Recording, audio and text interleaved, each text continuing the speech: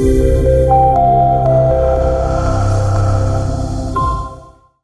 live into Facebook.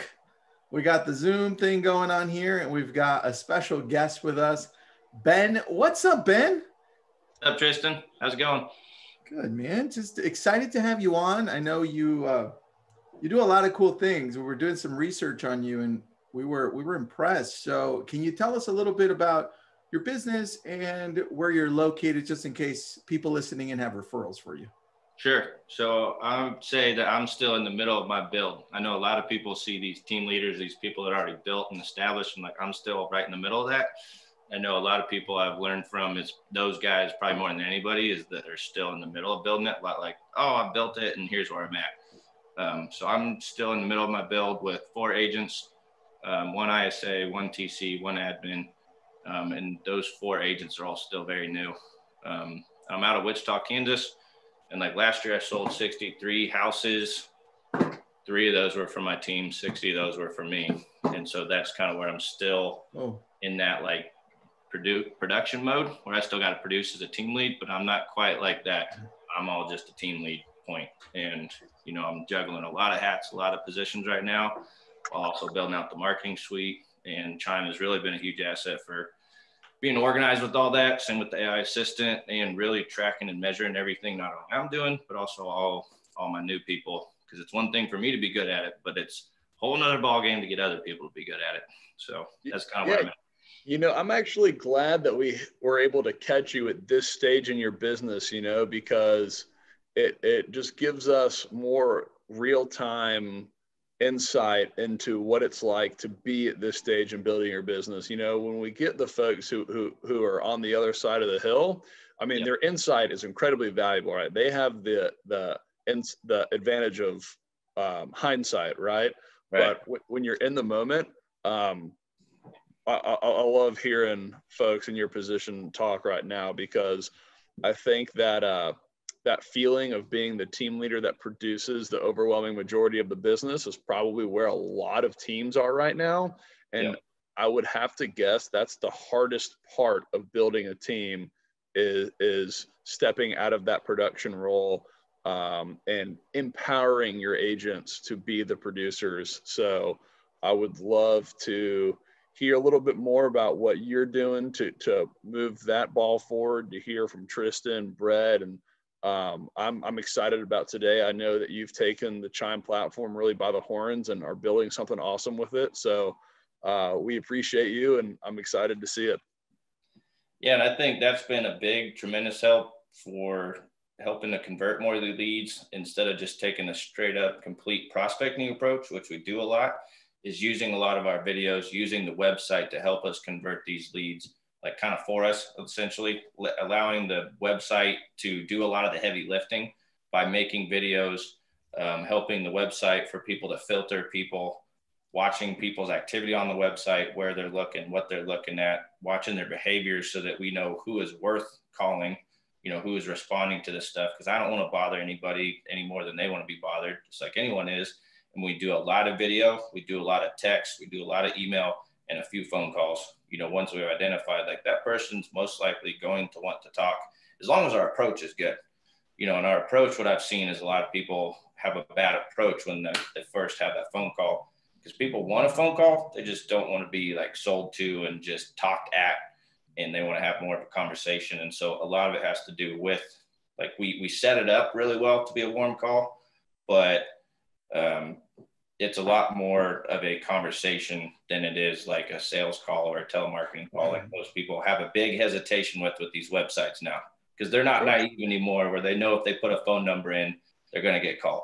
Like, it's just what happens 100%. When you pick up the phone. So yeah, it's the year 2021, guys and girls for that matter. If you put your phone number in a website, you're getting a phone call, right? And if your leads don't know that, remember, they're going to be one of the few. Most people know that these days. So talk to us about this approach, because I think the approach to online leads or leads in general is the make or break, right? Mm-hmm. So I know this is something that Tristan and his team do an incredible job at. So I'd love to hear your take and your approach and what you're training your agents on. So I kind of had a big light bulb moment when I was on Zillow for a little while, and we did their live transfer service, and that worked incredibly well to do that. But then I started to study it more and figure it out more. And essentially all of Zillow's leads are PPC leads that they live transfer you to a website. So I'm like, why aren't we building the same model, but better, which is essentially what we're in the middle of now, is generating our own PPC leads and then letting them look at houses, you know, as they sign up, have them look at houses, give them warm touches, nurture them. And then once we get them on the phone, live transfer them to an agent, which is essentially our approach. Like, we don't call them right as soon as they sign up on our website. We let them consume some of the video content. We let the AI bot warm them up. We let the text messages warm them up, the videos warm them up. And honestly, probably 6 times out of 10, they've responded to one of those before, like, they answer a phone call. And so a lot of those, we can already see their situation and be like, let's give them a phone call and talk about it. They're already familiar with us. They know what's going on. We know more what's going on with them, so that we can have more of a specific conversation right from the start. You know, for example, if they signed up for Derby Homes for Sale, we'd call them and we'd just be like, hey, Tristan, how's it going? Good. Hey, I saw you're looking at Derby Homes for Sale. Were you just looking at the area, or you wanted other areas as well? Like, well, actually, we want to look in Mulvane too. And we're just kind of opening that whole Derby Mulvane area.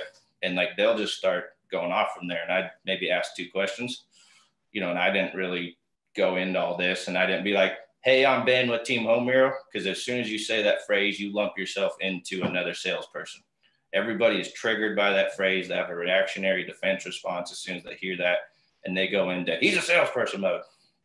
You know, and the other one they like to throw in there is like, oh, I'm just looking.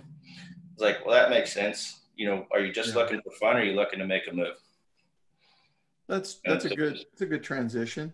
Continuing to go with that, I think, and not just giving up right away when they just initially are caught off guard by the phone call, and just sticking with it, but being quiet more than anything, because we stay quiet a lot of times and they'll break the silence and they'll start talking because they don't like the awkward silence more than anything, and they'll start talking more and more and more and more. And then we just keep guiding the conversation from there. That's a good point, Ben. I have a question for you about the leads. Sure. Where are they coming from right now? Like, for us, they're coming from Google. Mm-hmm. They're coming from a little bit of Facebook, not a lot. And then we're testing out something with Chime with, Randy, I don't know the name of the company, but I know it's through Chime. It's seller leads. And we're really surprised in a happy, great way that it's so far it's been pretty good, but that's where we get them. And because they're not like extreme bottom of funnel, like Redfin or Realtor.com, Zillow, it takes a little bit of time. Exactly what you're saying, right? Yeah. So where are you getting your leads from, and who produced, where did you get all the 60 plus closings from last year, you personally? Sure. So Zillow was what I was on for a good portion of the first part of last year, but then as my and I was building my PPC at the same time too. So as I was converting Zillow leads, I was reinvesting into my PPC and my Chime and my long-term database system. So PPC, and I say PPC, but that's coming from Google and from Bing, because Bing has probably been more profitable than Google based on the demographic that uses it. Pause on that. Holy shit. It's actually an older demographic. I mean, that a more mature demographic, that makes 100%. Dude, they're more financially able. And that's what needs to happen, is they need to downsize. That's the problem with why we're stalled. So yes. All right. So there's something I recently found out from a friend, ex-military pilot, still works for the government as a contractor for them. Yeah. And we're going over everything on the back end because he helps them with AI. Yeah. He's like, Tristan, did you know that when you join the military, you're still working for them, any work that you do for them, you can't install a outside browser that doesn't come with the system. I'm like, what? He's like, yeah. So people don't know that when you go on Bing and you get leads from Bing, these are military people. These are people who've got money, who have a good living, who can buy, but nobody targets them. I'm like, I didn't know, dude. I didn't know that. And that's so cool that you just brought it up, because it's true. Nobody talks about Bing. Randy, where's their Bing department, dude? Let's go. That is the best kept secret in PPC. We're losing Brett. Brett, we lost you a little bit, buddy. Oh, I'm sorry. That's like the best kept secret right now. Yep. Well, and Bing is the people who go straight to their search bar and just type in there because they want it click done easy. They just want it done, which is exactly what they want in a realtor. I don't want the hassle. I just want it done for me. And that's like kind of our service model too, is like, we just want it done. We're going to be the ones providing it for you. Just make it easy for me. Same concept as Amazon, Uber, Netflix. Provide the service easier, quicker, faster, better than anyone else, and just make it easy. Don't make it difficult. So I just texted Randy, where's our Bing team? You know, I see Ariel get a lot of Bing SEO leads. Really surprises me. I don't know if any other Chime clients are seeing that, but you know what Bing's #1 search term is? No, what? Google. Yeah, I'm Never sure they all are. Just know that Bing's #1 search term is Google. I'm sure they lose sleep over that. I'm sure that infuriates them. Hey Ben, what's your call to action when you get a seller on the line, for example, for you model? I kind of caught half of that. Couldn't hear you, Brett. We're gonna have to guess what Brett is saying. Brett is saying, what's your call to action, Ben? Once I get a seller on the line is what I heard. So yeah. we actually identified and realized that probably about half of these buyers that come through are actually sellers, and they want to know where they're going next. And so there's a couple ways we identify their sellers is that you take their name and number and white page it, and then go look up the name and tax record, and you already know they're a seller from there. So from there, they've indicated, I want to buy, but you can look up if they're a seller or not. So now you can talk to them like a seller buyer, not just a buyer. So that's one piece of it. And it's about half of them are sellers. And so once we identify them as sellers, we have a listing agent video that goes out, and it's a bomb video that introduces myself as part of it. And it'll say like, hey, I'm not sure if you're thinking of selling or not, but I want you to introduce myself.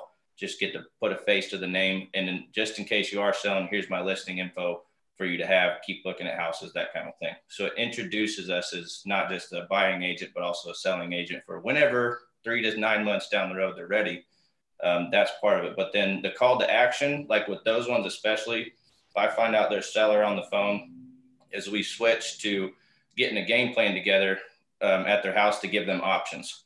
And we like, whenever we get to a point where we're talking and it makes sense, we usually just ask them, what makes sense for me to come out to your house and get that game plan together to give you options for when you are looking to move to the next house? Yes, that would. Because I'm not coming out there to list their house or sell them or this and that. Most of them already think they know the price of their house, but what they don't have is a game plan for options of where they could go next. And that's where they've been really liking that phrasing of what we're doing. So that way, when I walk through there, like I ask them for the tour of the house, and then I kind of show them our process, which takes maybe 1 or 2 minutes. Be like, here's our process. Whenever we find the right next house, you already got your ducks in a row for getting your house on the market, or you got your financing lined up to do a bridge loan or whatever creative structure we need to do so that your offer isn't contingent, because we know those aren't getting accepted right now.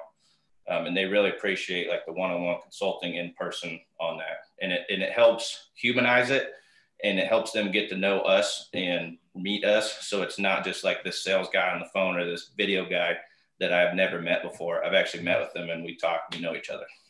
I like that. Can we go a little into why you convert at a higher level? What have you seen as the difference? Is it the phone call? Is it the text? Is it the video? What allows you to really take it to that next level? I think it's the video. So like if you go to my website and check it out, wichitahomehero.com, there's a lot of video on there.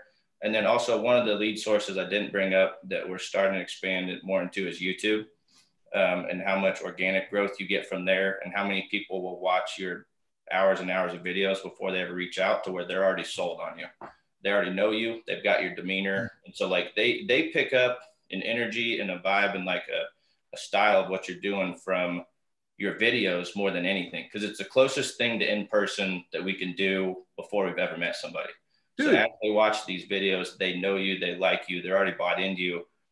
in a lot of ways, like they're reaching out directly to you.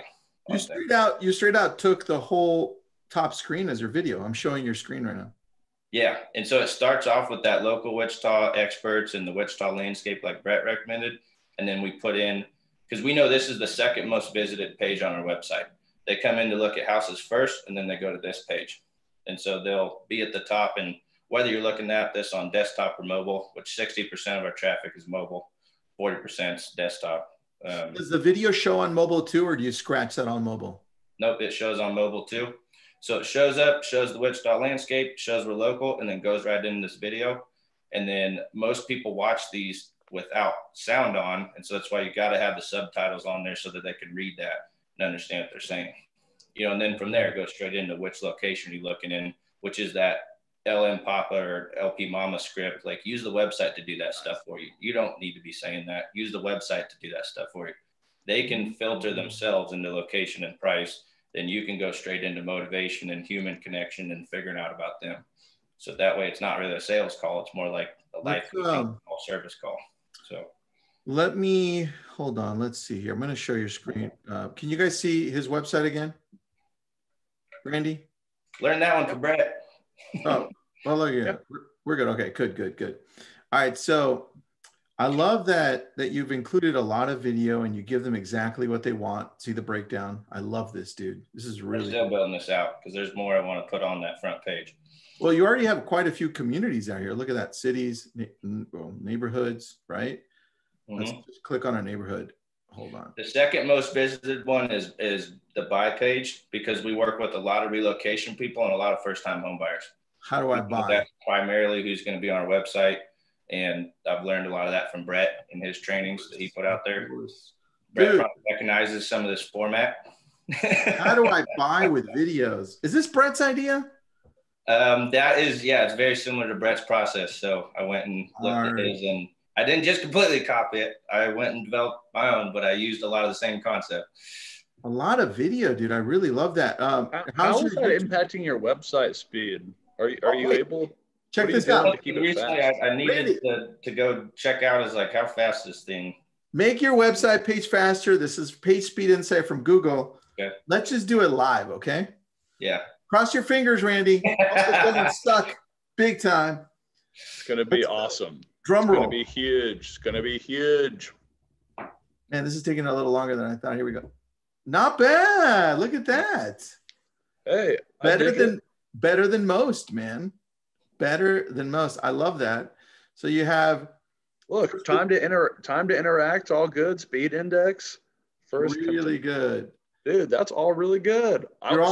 You're above average. Mostly you're getting 60s and 70s. So that's with all those videos, I would have been concerned, but I think those are really great results. So you got mobile at 83, which is a B, and then you got desktop at almost 100%.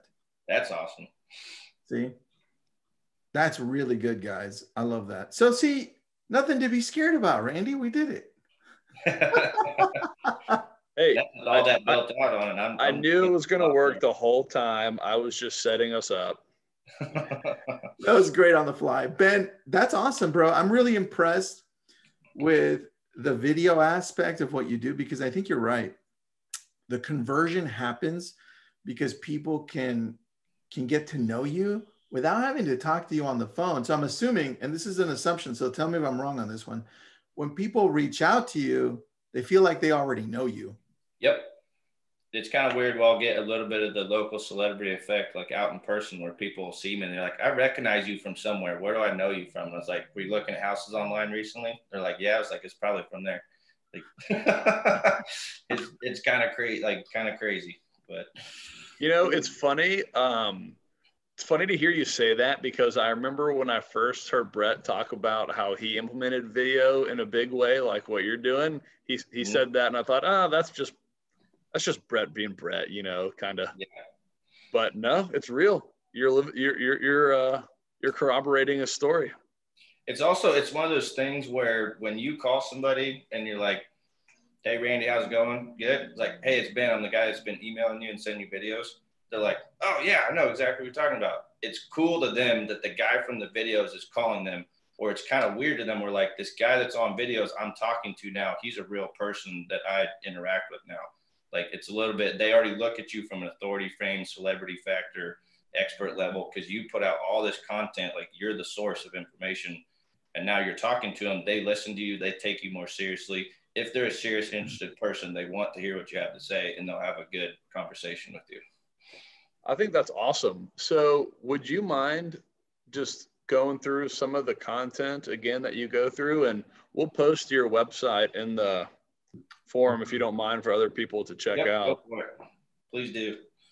But a lot of it is, you know, it's the website content that's on the front page of it, but then it's also, there's a good amount on the back end through BombBomb that I've built into the smart plans, that just as much as I've built out the front end of my website and I'm continuing to build that out, I'm building out the back end just as much with videos. So like one of the very first videos I send out is, hi, lead name, I'm Ben, nice to meet you, like smiley face. And then it's got just a little explainer video that says like, hi, I'm Ben, I just wanted to introduce myself personally through video. Thanks for signing up on the website. If you wouldn't mind, go ahead and just reply back this email, the location you're looking for, where you're looking, and then we'll just kind of get started from there. Thanks, see you later. Like just that initial intro and just the warm tone they're getting helps them like start to understand or pick up, like I'm not this crazy salesperson that they're all scared of, because most of them are scared of realtors. And they've heard the nightmare stories of this realtor screw me over and all that. And it's the number one thing they look for in the realtor is trust of like, can I trust this person? Not only is he a good person, but also can he get the job done and what I need him done? So it's like, that's what I'm trying to convey is those two things to them, of trust and competency of everything. And you do that a lot through video. For whatever reason, it's like, they'll listen to you through video way more than they will on the phone or in person. Like, you know, it's like text. When somebody texts you, mm-hmm. you have the ability to either check it right then, right? Mm-hmm. Or check it later when you have time to fully text back, right? And so it's the same thing with video. You set it aside to fully engage with it later. And the cool thing about YouTube, man, is that according to the stats, most people that go into YouTube are there to learn for a little bit longer. So not just the 10, 15 seconds on TikTok, the 30 seconds on Insta, or the 1 or 2 minutes on Facebook, right? Well, and this is why I believe that those platforms work so much better, YouTube, Google, and Bing, is because it's direct search intent. You went there to go find what I'm presenting to you. Facebook, Instagram, all those other ones, like you didn't go there to look for houses. So I'd rather have less leads, but better leads, and be talking to the right people than just broadcasting to everyone. And like, you kind of get what you pay for. Like, yeah, it's cheaper, but you get a lot of junk, a lot of look-a-loos, a lot of tire kickers. Like, I don't really want leads. Like, I want clients. Like, and so I'd rather just do less leads of PPC that don't cost me a fortune like Zillow does, and just work well with people that you work well with, and just be for who you're for, instead of trying to like talk to everybody. I don't really want to talk to everybody. I just want to talk to people that want to buy and sell houses. Like, I think that's the big like misconception, is that people always think they need more leads. And the reality is you don't. You just need better tools to convert the leads you already have, because you're better off focusing a high amount of energy on a few amount of people rather than a high amount of energy on a large number of people, because you're more than likely going to miss the boat on the really serious folks if you try to spread your net too wide. So the tools that you've implemented are helping push these people down the funnel, and you're just standing there catching or picking the low-hanging fruit. Yeah, the best ones. I mean, I'm kind of looking at this way, is that a good marketing and sales process not only attracts the right people, it repels the wrong people. So if I lose some people or convert some leads or don't get them, like I'm okay with that, because I'm making sure I'm not getting the people I don't want. Like I went and studied my market. It's like we did 5 billion in real estate. Even at 1% of the entire market, it's 50 million, which is a lot in our market. I don't want the entire market. Like I just want the best part of the market. Like I want to be the most optimized, most profitable, because I'm not for everybody. And honestly, I don't necessarily want everybody. I just want to provide the best service for the best clients, and not be like overly greedy, thinking like, oh, I'm going to get everything. Like you're not going to get everything. Like just go for the best ones. And that's the difference between a mindset of scarcity and abundance, I think. Yeah. That's a good point. Tristan, you also asked about conversion Yeah. of everything. I think there is an appropriate level of activities that need to take place. With Chime has a really good dashboard for that on the backside. I think that's the biggest indicator I've seen the difference of no matter how awesome you make like the marketing system and the front end website, you still have to send out an X amount of texts, X amount of emails, make X amount of calls to these people. There has to be a certain level of activity there where it's either a quantity discussion we're having or a quality discussion. And that's what I've seen, like with new agents I'm bringing in this business. As awesome as this tech is and everything else, like you still got to put in the work and you still got to be good with people. That part hasn't changed. Like, and if anything, that part has become more valuable because of all this tech and marketing and people trying to outsource and take the human piece out of it.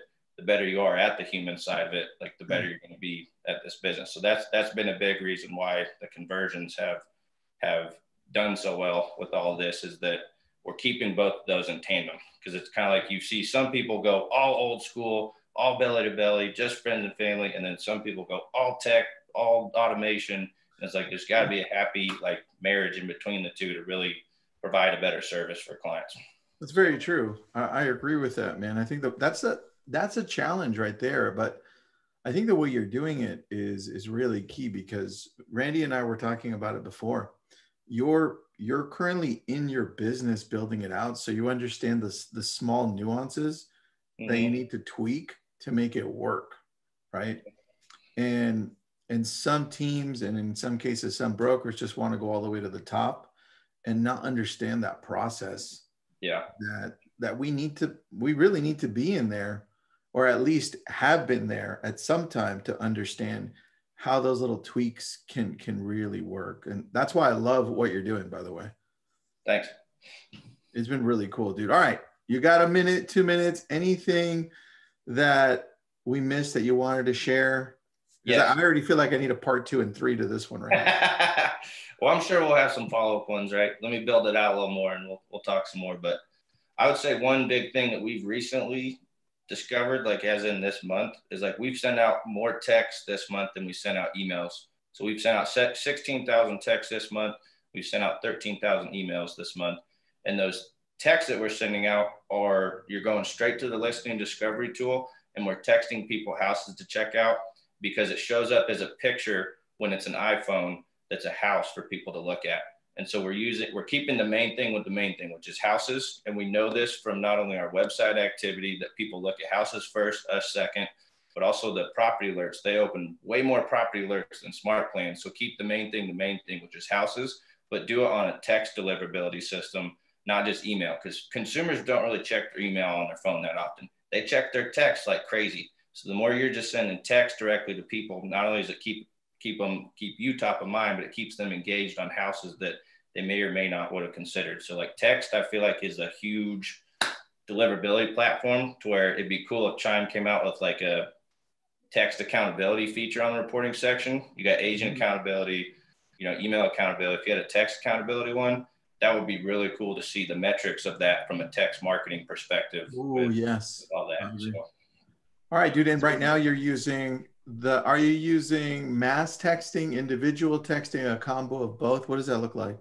Combo of all of the above. Like when we do the listing discovery tool, we got to go to that listing suite, and it's like, all these listings match your leads. Let's just send them out to consider on that. But then we also do targeted texting based on whether they're in our outreach, response, hot, warm, or nurture pipeline. And so, and I call it more like batch texting than necessarily like mass texting, because it's not like we're texting hundreds of people. We'll probably be texting, like 12 that are in our outreach that we just haven't had a chance to get a hold of yet. Or like 13 in our hots that we know the hots are now to 2 months, but the 13 we're just sending out a check-in text through a batch text way. Or same thing with the warms. Like there's a frequency level we have of like the amount of outreach based on the pipeline they're in. And there's a lot of it is based on their timeline, because their timeline is the most motivating thing that they have out there. So depending on their timeline is how much we reach out, because you don't want to have too much, but you also don't want to miss it by not being there for them. All right. I like that. Randy, any questions, buddy? No, I mean, there's a lot in here to unpack. Yeah, definitely. If you're on this, make sure you go back and watch the recording. We will definitely be getting Ben back on here to see how things progress. Thank you very much for your time today, Ben. Really appreciate it. Appreciate what you're doing. Thanks for having me on. Well, you know what? Last question, because it pertains to this. It's from Nick. It says, are you using the unlimited texting through Chime only, or what are you using? So that's a good question. I kind of learned this method through Brett as well too. As they get more down the funnel on the hots, I want to get them on my personal cell phone more than I want to get them on my Chime number.